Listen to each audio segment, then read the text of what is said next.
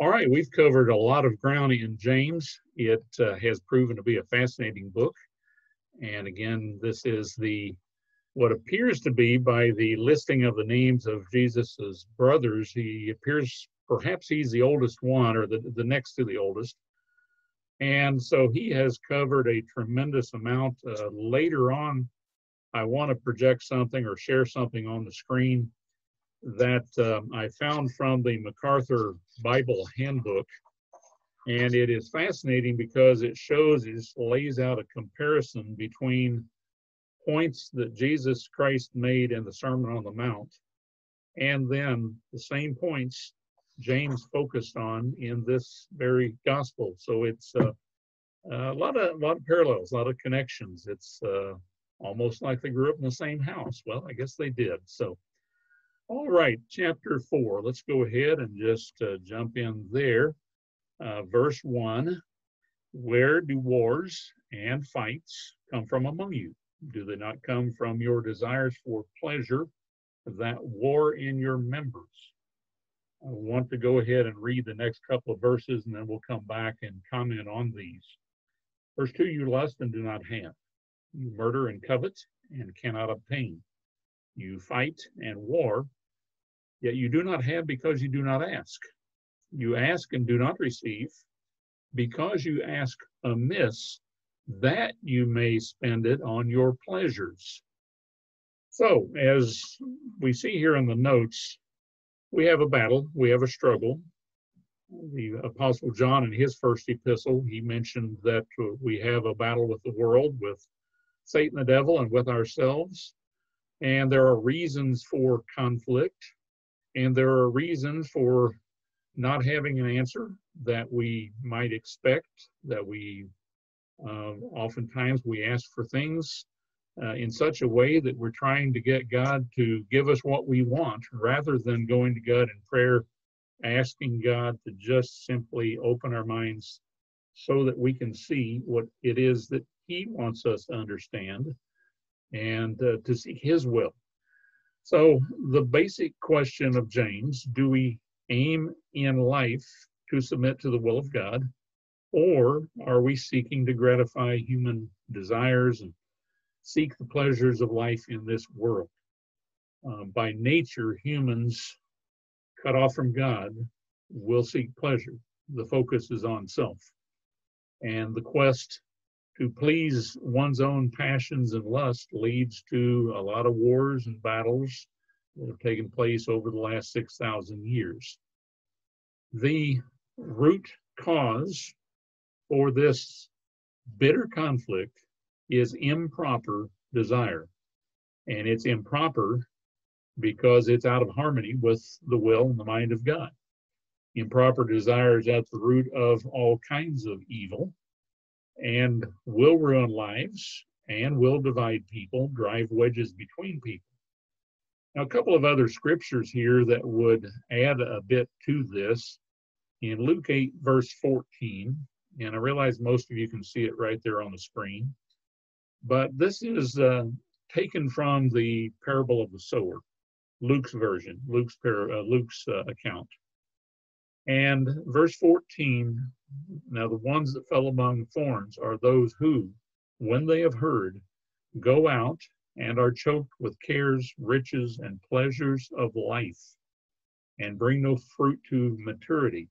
So he speaks here of that which just, the pleasures of life that often take precedence, and then move the things of God out of our mind, and out of sight, out of mind. We're seeking to please the flesh. Also, Titus 3, verses 3 through 5, Paul writing Titus, for we ourselves were also once foolish, disobedient, deceived, serving various lusts and pleasures, living in malice and envy, hateful and hating one another. But when the kindness and love of God our Savior toward man appeared, not by works of righteousness which we have done, but according to his mercy he saved us, not through the washing of regeneration and renewing of the Holy Spirit. So again, the choice goes back to the very beginning, doesn't it? In the Garden of Eden, there were two very symbolic trees, and there is seeking God and the tree of life, picturing the way of God and everything to be desired. And then there was the other tree that presumed for oneself the prerogative to make decisions about what is right and what is wrong. And now for 6,000 years, we've seen the end result of that. A focus on oneself leads to setting men at each other's throat, driving us to shameful contact, and shuts the door of prayer. If our prayers are selfish, then God doesn't hear, certainly doesn't respond in the way we might think. Moving a few more verses. Well, before I leave that, after we make our petition of God in prayer, the true way to end any prayer is what Jesus taught us in the model prayer. Thy will be done, or your will be done. No one can properly pray until we get self and our own improper desires out of the way. Those tend to take the center of our life. We have to make God the center, that we want God's will above our own, even at times when the will of God hurts. Because there are times when, well, the Day of Atonement, we're commanded to fast. And that's about the last thing any of us really wants to do, but it's the first thing we need to do. But he did say, you ask amiss. How do we do that? Well, any prayer that's not in line with the will of God is asking amiss. We pray to understand God's will. Now, 1 John 5, verses 14 and 15. Now, this is the confidence that we have in him, that if we ask anything according to his will, he hears us. And if we know that he hears us, whatever we ask, we know that we have the petitions that we have asked of him. So if we ask contrary to the law, we ask amiss. And so Ephesians 5, verse 20 reminds us, giving thanks always for all things to God the Father in the name of the Lord Jesus. So much of our prayers needs to be just simply that of praising and thanking God for all of the blessings he pours out on us. And Colossians 3, verse 17. And whatever you do in word or deed, do all in the name of the Lord Jesus. So when we pray, our prayers are in the name of Jesus Christ. He is the mediator. He is the one that makes it possible for us to have a personal one-on-one relationship and approach the Father in heaven, giving thanks to God the Father through him.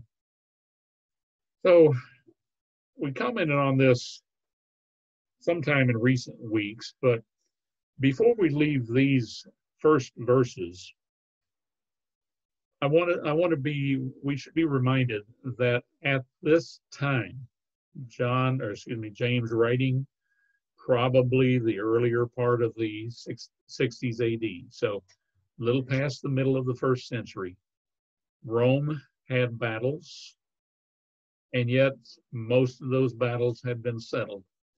The chief place where the Romans had wars that were raging was way over to the east, over around Parthia.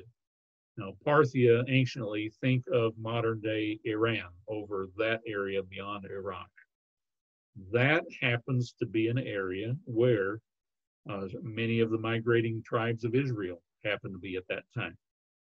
Another place, I just finished rereading a book, St. Paul in Britain, and it's a fascinating book, but it goes into some of the struggles, the battles the Romans had with some of the peoples who were there. They too were some of the Israelites who had migrated there early on.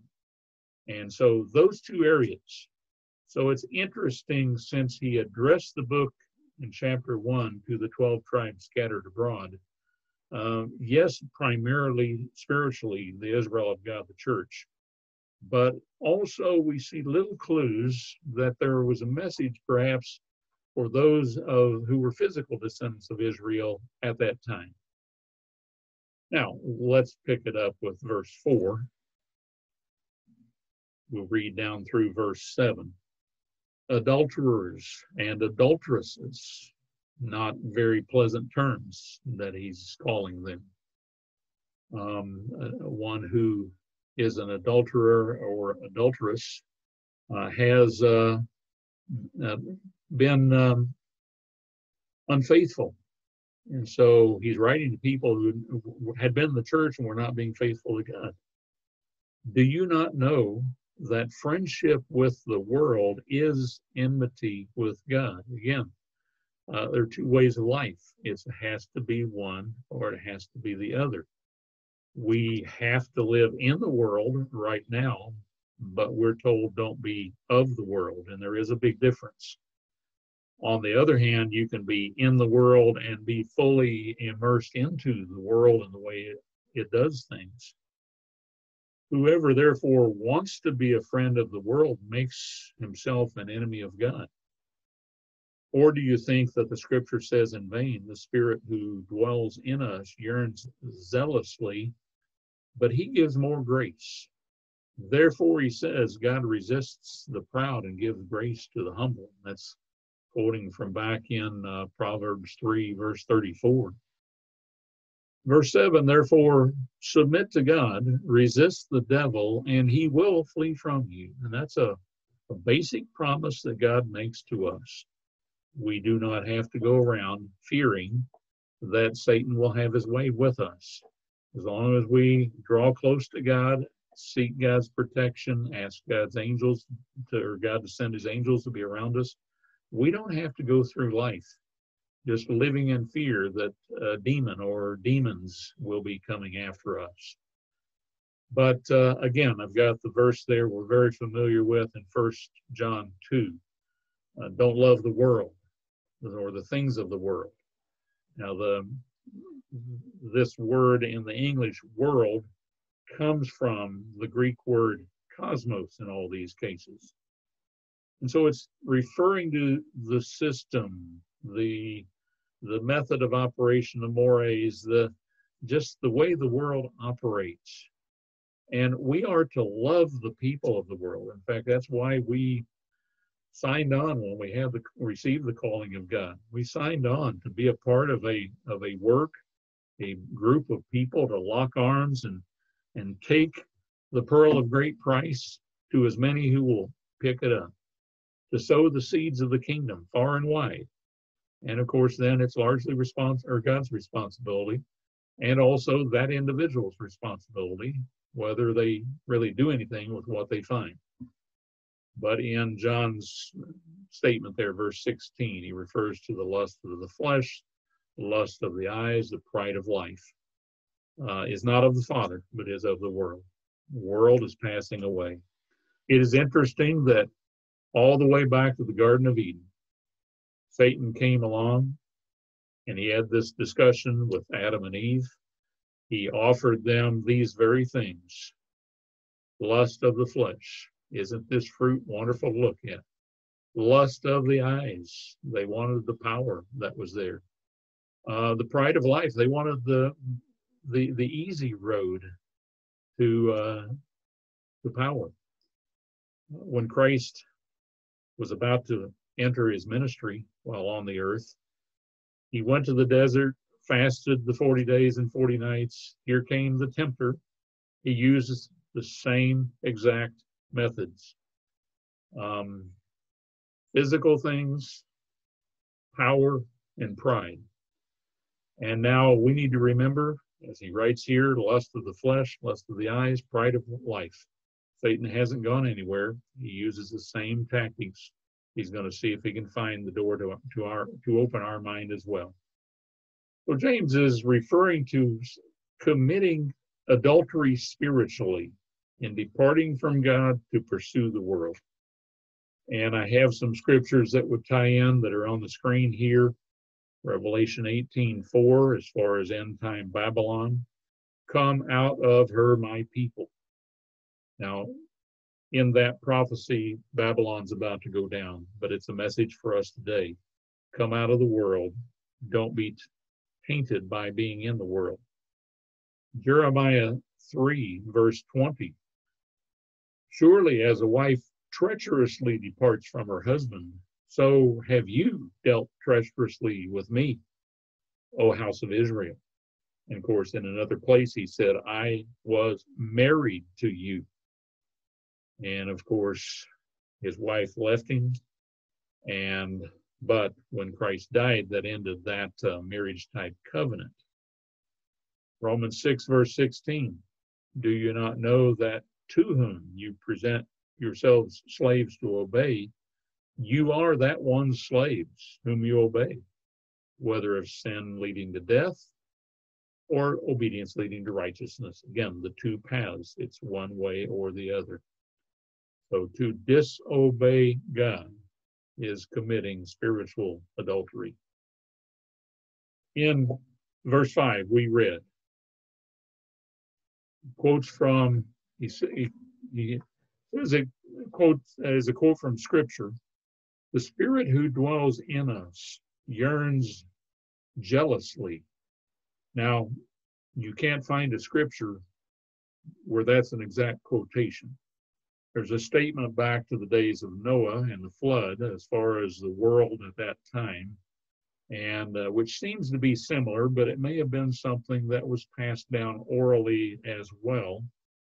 But there is a spirit, and the Spirit of God is jealous in a righteous way, and God himself is jealous over us that we do not depart, just as any spouse in a marriage would be righteously jealous that their spouse not leave and go follow someone else. So jealousy, generally we think of it in a negative vein, but it can be something right and good. Even Exodus 20, verse 5, we find that it's written right there into the Ten Commandments, in the midst of the second commandments. Second commandment, verse 5, you shall not bow down to them nor serve them, for I, the Lord your God, am a jealous God. God describes himself as being jealous, not wanting, in this case, physical Israel to depart from him. And he doesn't want us, as members of spiritual Israel, to depart either.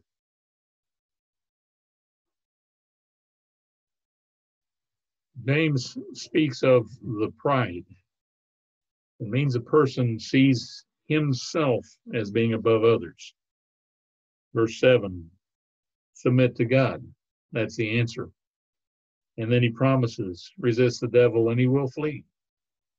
We resist in God's name, and we use the name of Jesus Christ. But humility is the path we follow.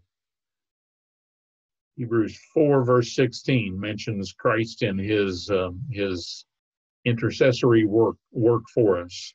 We go to the throne of grace to find mercy and grace for help in time of need. 2 Corinthians 2, verse 11, Paul made the statement that we, as far as Satan, we are not ignorant of his devices. And let's not assume that we remember all of his devices. Here are many listed. It's not an all-inclusive list. Satan will try one, and if that window won't open, he'll try the door, he'll try another window, he'll try all different means to try to gain access to our lives, to our mind. For each person, there's a different weak point. It seems we all have one or two really big struggles that we have in life. And then there are all these other things that are out there too. But Satan uses pride. He appealed to Eve, your pride. Look at this fruit. He went after Christ as far as pride. There's lying. Old Testament talks about lying spirits. New Testament, Jesus said Satan is the father of liars. There is lust. There's jealousy. That's an improper jealousy. There's a spirit of rebellion that 1 Samuel said is like the sin of witchcraft. There's bitterness. Bitterness. It's so difficult when a person becomes bitter, so difficult to ever recover and come out of that. There is discouragement. There's envy, negativity, doubt, division. These are all fruits of the mind of Satan the devil. And these are the very tools that he uses to try to seek access to gain access to our mind. Continuing in verse 8, we read, "Therefore submit to God, resist the devil." I'm reading verse 7 again. Let's go to verse 8. "Draw near to God, and he will draw near to you. Cleanse your hands, you sinners, and purify your hearts, you double-minded. Lament and mourn and weep. Let your laughter be turned to mourning, your joy to gloom. Humble yourselves in the sight of the Lord, and he will lift you up." And that's, again, that's cause and effect as well. But James here, remember we said in an earlier one how many of these imperative statements he makes. We have a lot of them in these last two chapters. But he is stressing that there is an effort. There's a moral effort that is of primary importance. Cleansing our hands will include cleansing the heart. The Old Testament, of course, had a system that involved various outward washings of the flesh. But God wants a clean heart. He wants to be able to cleanse our heart. And Peter made a similar statement, but he added a little more. 1 Peter 5, verses 8 and 9. "Be sober, be vigilant, because your adversary, the devil, walks about like a roaring lion, seeking whom he may devour. Resist him, steadfast in the faith." So, very similar statement in thought that what James wrote. But here James speaks of a kind of a fourfold cleansing. The lips, he had a lot to write about that we covered, the words that we speak in chapter 3. And yet God can cleanse that. Remember in Isaiah chapter 6 how when the question at heaven was asked, "Whom shall we send?" And Isaiah said, "Here I am." But he was a man of unclean lips. But then the seraph flew with a live coal and touched his mouth, and his lips were cleansed.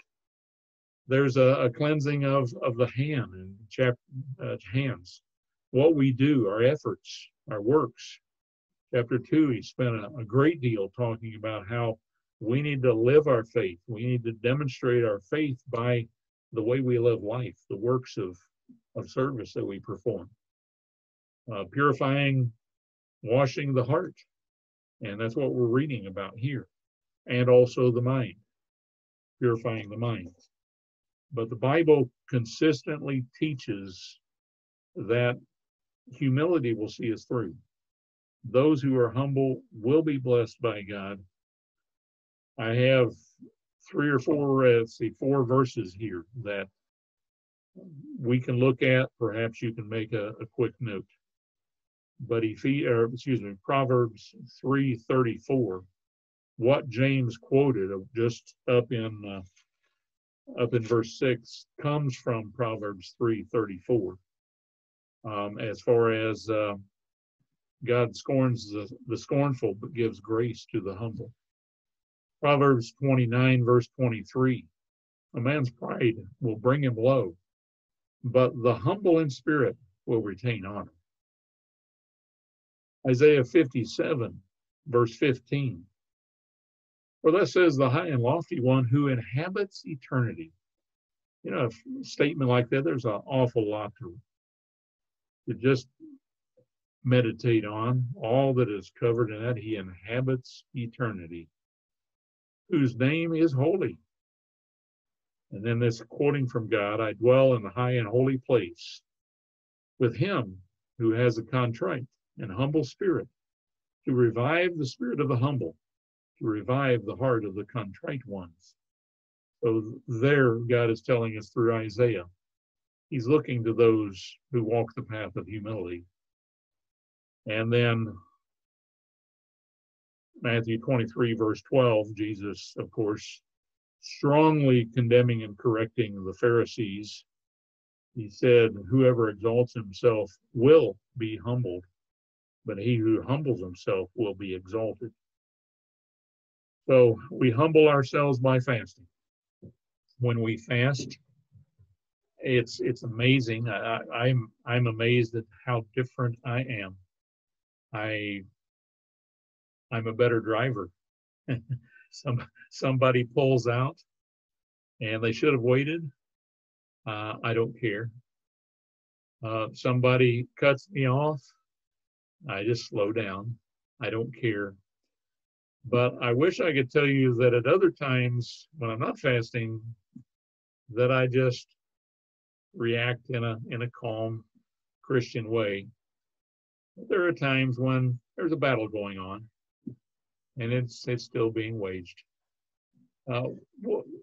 William Barclay on these verses here, from this, I've showed you this daily Bible study. This is the volume on the epistles of James and 1st and 2nd Peter. But on this verse, he says, in life there is one sin which can be said to be the basis of all others, and that is forgetting that we are the creatures and that God is the creator.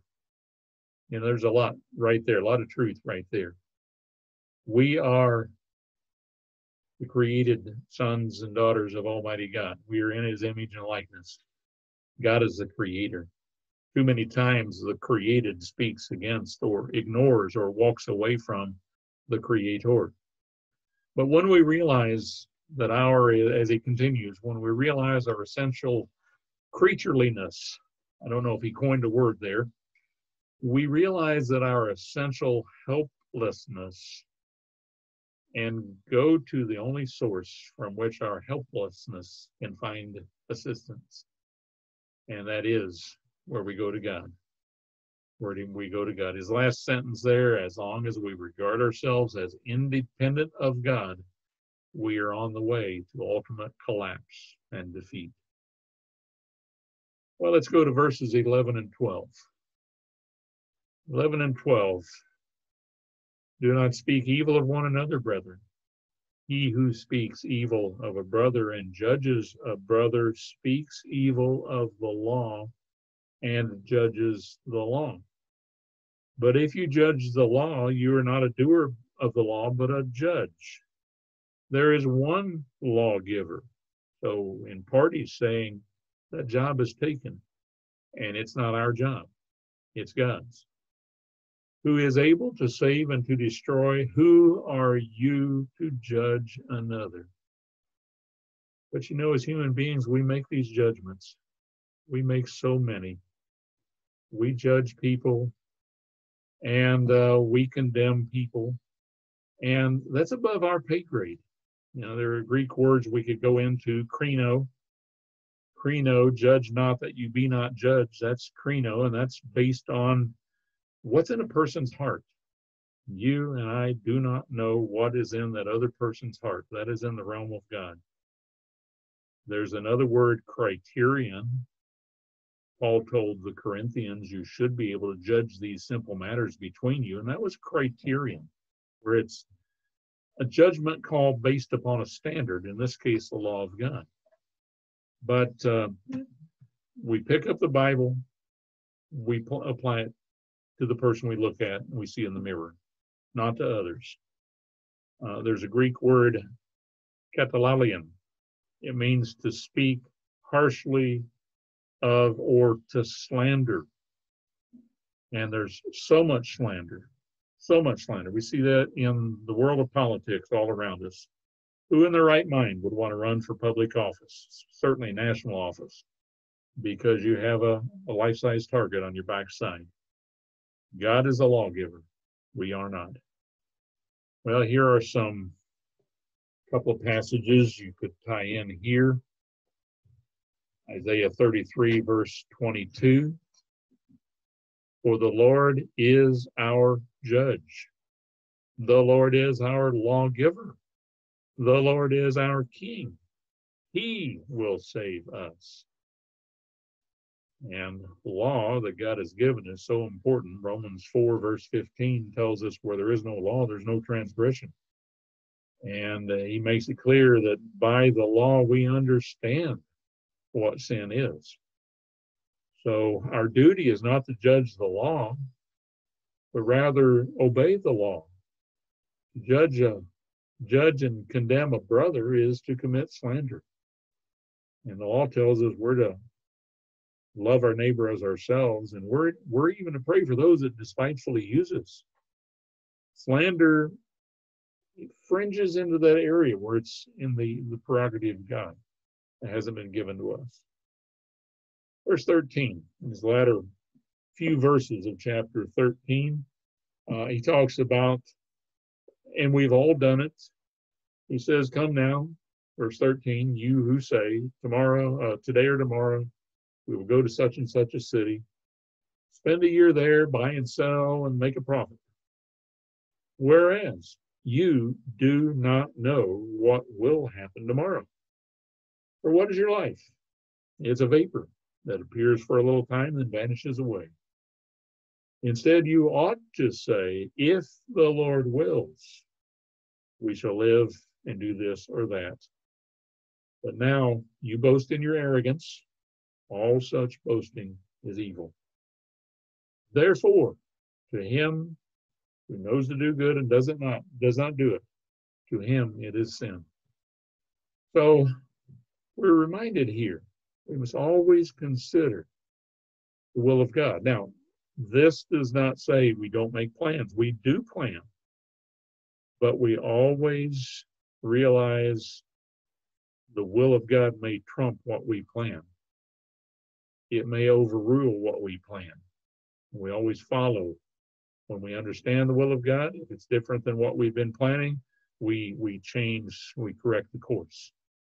There are so many uncertainties of life we have no control over.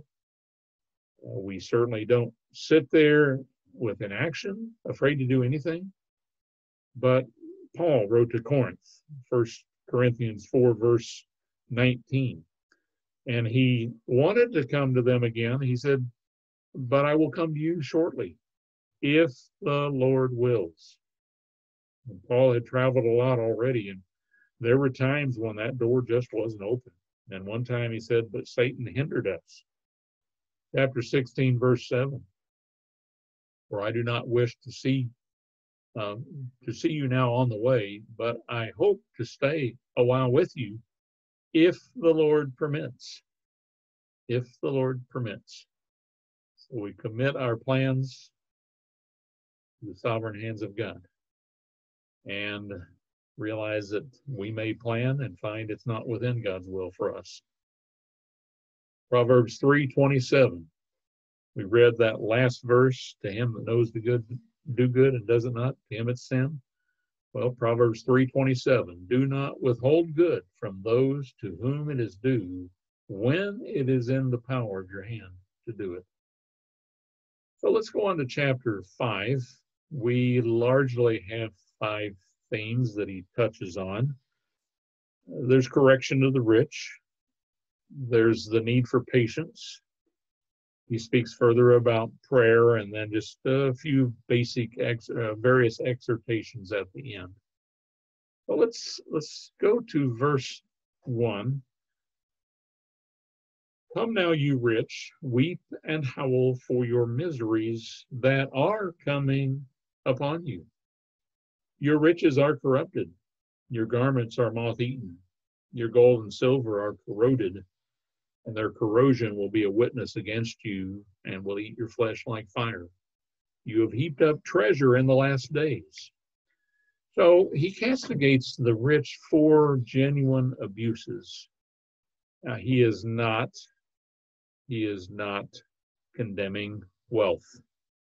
There are many examples we could look at who were very rich. It says that of Abraham and Lot with him. It says it of David. It says it of Solomon. They largely used their wealth in a godly way, not perfectly. But wealth doesn't last. Not a one of us will take riches. Our savings account will not go into the kingdom. And even these what seem to be incorruptible items like gold and silver, you might think they'll always be here. Well, you may wake up one morning and find that 3/4 of the value is lost as well. Proverbs 11:28, he who trusts in his riches will fall. Luke 18, verse 24, Jesus said, how hard it is for those who have riches to enter the kingdom of God. He didn't say it was impossible. It's hard. The wealth can have a way of turning their focus in life elsewhere. 1 Timothy 6, verses 9 and 10. But those who desire to be rich, now that's not condemning wanting to better yourself and have a better standard of living for you, for your family. Those are right and good things. But if it becomes, there's a line out there, and it can become lust. But he who trusts in his riches, I'm going back up here. Those who desire to be rich fall into temptation and a snare, and into many foolish and harmful lusts. Verse 10, the love of money is a root of all kinds of evil, for which some have strayed from the truth, and in their greediness and pierced themselves through with many sorrows. In that passage, he also uses the example of Solomon. Solomon's reign began with just what an amazing renewal it was. How wonderful it sounded when God appeared to him and said, tell me what you want. And he wanted an understanding heart to judge this, your so great a people. And it took off with like gangbusters. And yet in time, his wives, all these foreign wives, and mainly other religions that were represented, and his heart was turned. Well, the Bible in these verses speaks out against social injustice, does not condemn wealth, but I think it's right to say that with wealth, there's a responsibility to use it wisely. We had some, you look at all the multi-millionaires from back in America's Gilded Age there, from Reconstruction through World War I. You had the Rockefellers, and you had also Carnegie's. But as a kid growing up in our county seat, when we'd go to the town, I'd often be dropped off at the Carnegie Library.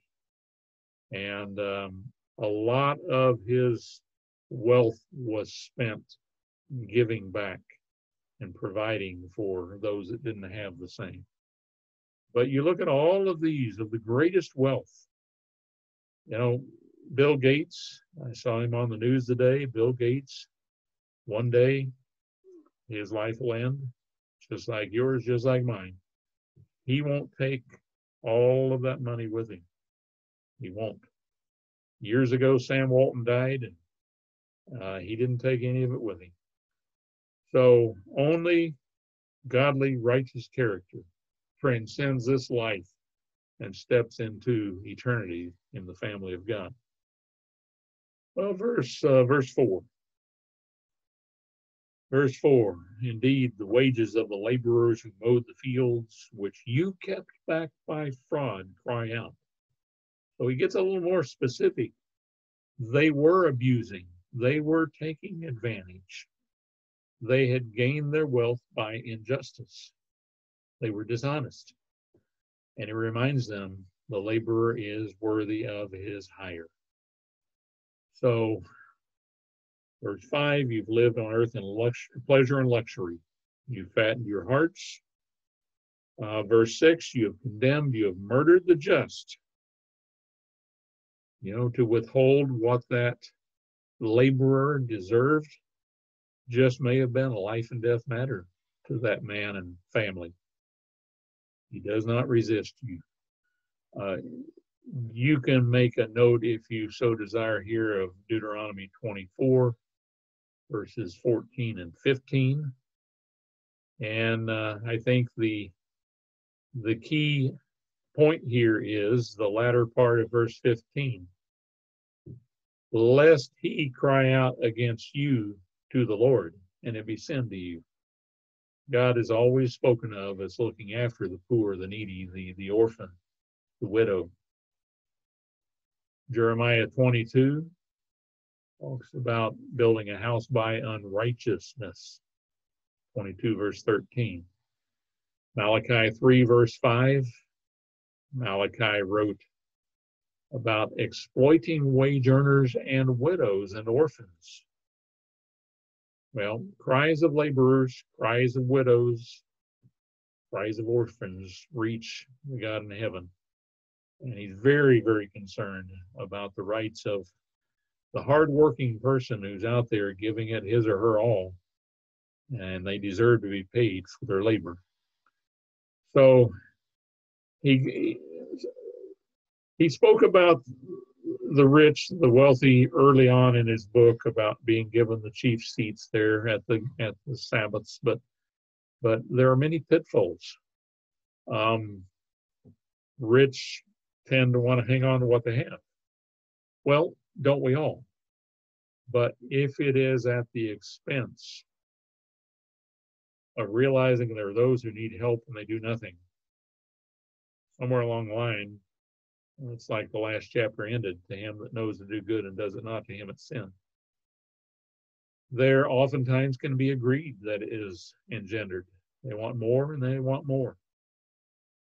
They attract so-called friends who love them in quotes, love in quotes, the money more than the person. Sometimes the wealth can become idolatry. And money is power. It can become power. So Jesus said, where your treasure is, there your heart is also. Matthew 6, verse 21. Well, let's keep going. Clock is ticking here. Let's go to verse 7. Verses 7 through 9. Therefore, be patient. So now he shifts into this other theme he wants to come back to and focus on a little more. Be patient. Establish your hearts. The coming of the Lord is at hand. Do not grumble against one another, brethren, lest you be condemned. Behold, the judge is standing at the door. My brethren, take the prophets who spoke in the name of the Lord as an example of suffering and patience. So patiently waiting, looking for the coming of God, of Christ. Now, it speaks here of the early and the latter rains. Into verse 7. Deuteronomy 11, verse 14, then I'll give you the rain for your land in its season, the early rain and the latter rain. Well, the early rains came in the fall after the feast. October into November, the rains would fall. They had the moisture in the soil for seed to germinate. And then in the spring, around just after unleavened bread, the latter rains came, and that was necessary to bring the crops on into maturity, so that first the barley could be harvested, followed by the wheat. But you see, a farmer has to learn patience. He waits until God sends those rains. Likewise, all of us as Christians need to exercise patience as we wait until It's exactly right in God's time, and he sends Jesus to bring the kingdom to this earth.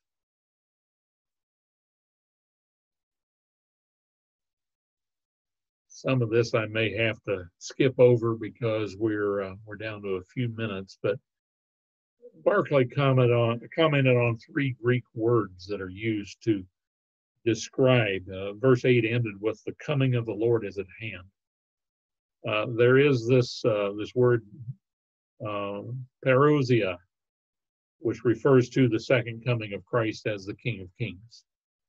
There's another word that refers to his appearing before the world, standing there as the sovereign, and another one standing there in his glory, in his invincible power, omnipotent power.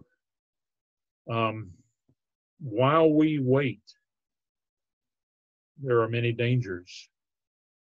While we wait, we have to be on guard. We have to be watching.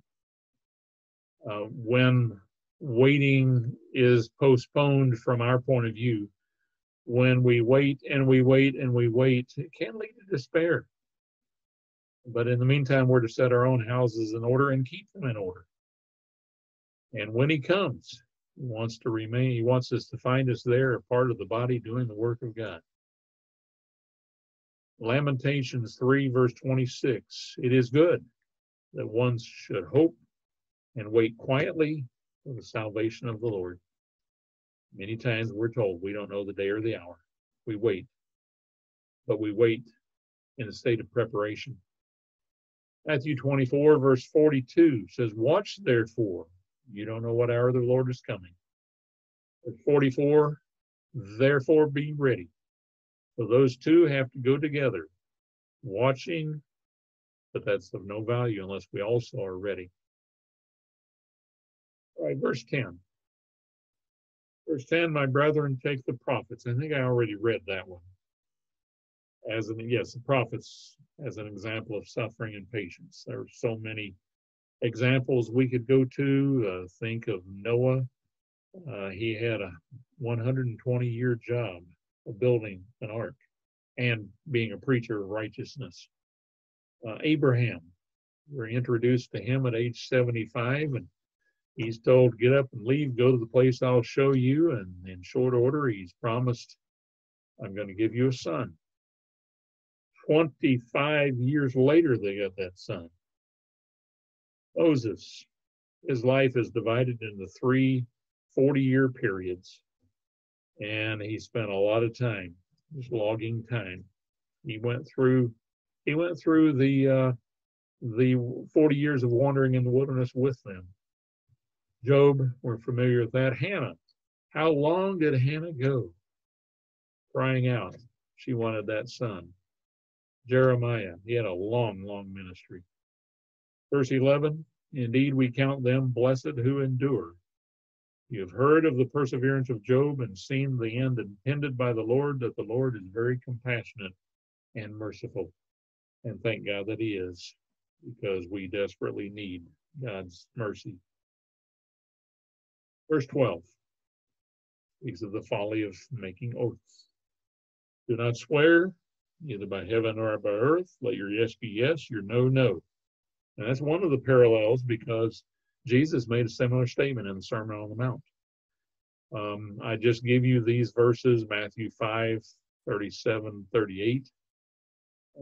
Jesus says, don't swear falsely, essentially it's unwise to make oaths, to take oaths.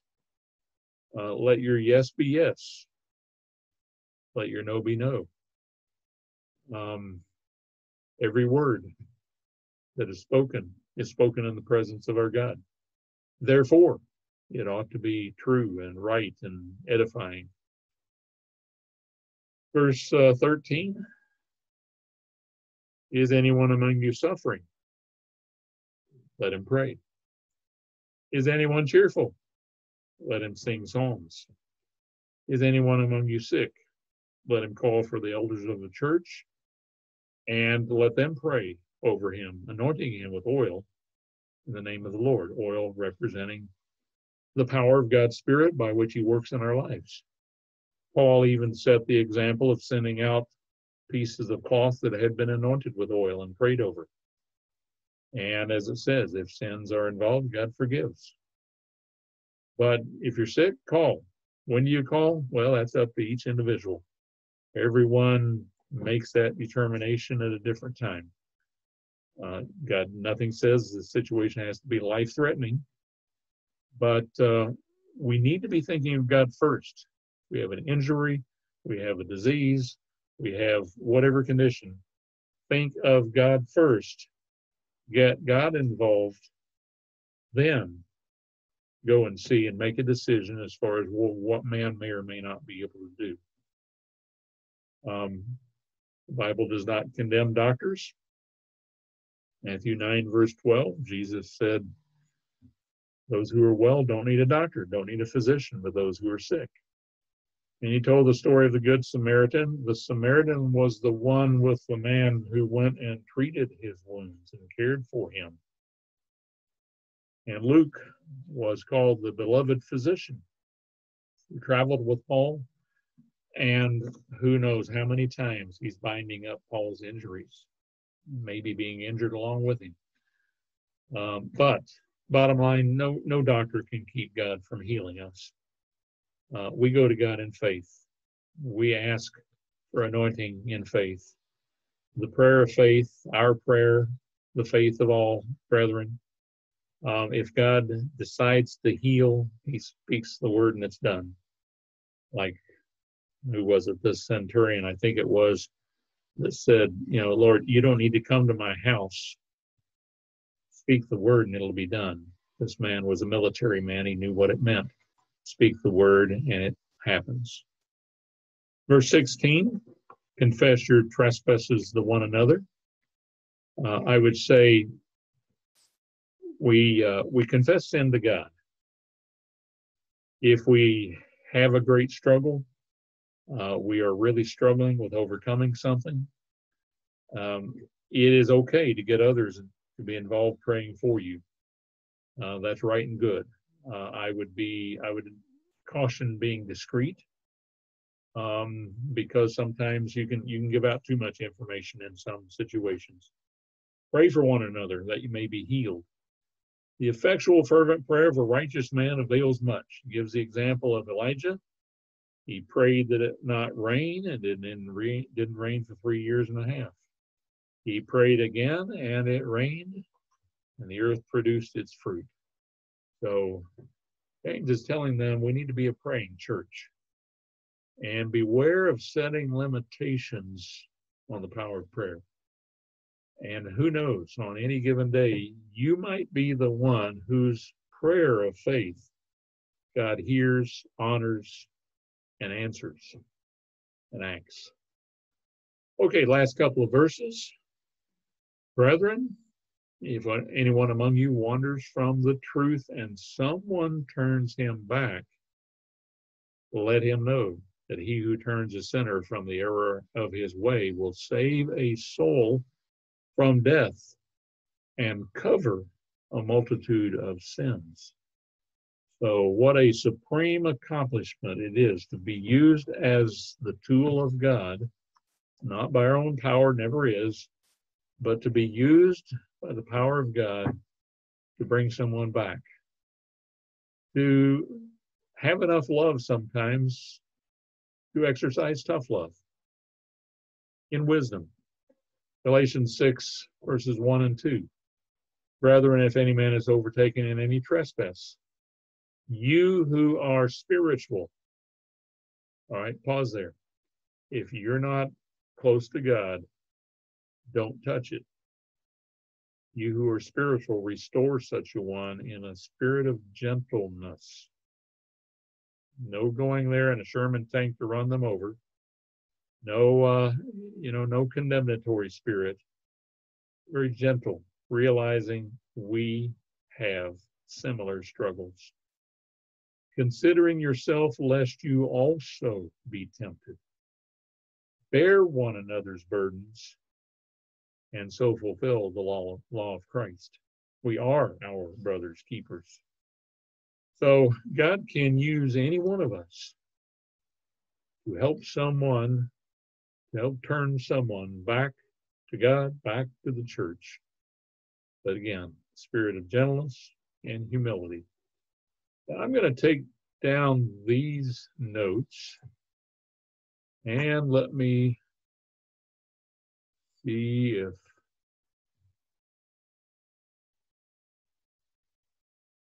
okay, do you see this one? James and the Sermon on the Mount. Okay.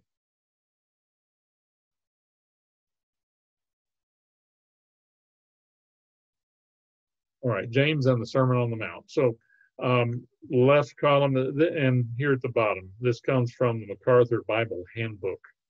So it is copyrighted, and the New King James references are copyrighted by Thomas Nelson. But for educational purposes, it's my understanding we can give handouts. But it's phenomenal to look at. Here's the reference in the left column, the chapter and verse or verses from James. Then the next column, the Sermon on the Mount. Most of these from Matthew, but once in a while there's a reference to Luke. And then the subject, the topic. And so I'm going to email that to everyone so that you'll have that. I think it's good material to have to file away. And if you happen to have the MacArthur Bible Handbook, you already have access to it. But it's interesting, as I said earlier, here James is writing along so many of the very topics his brother Jesus covered in the Sermon on the Mount. That was at a time when James was one of the brothers where the Bible says his brothers did not believe him. But some dramatic changes have come along. So let me take that down.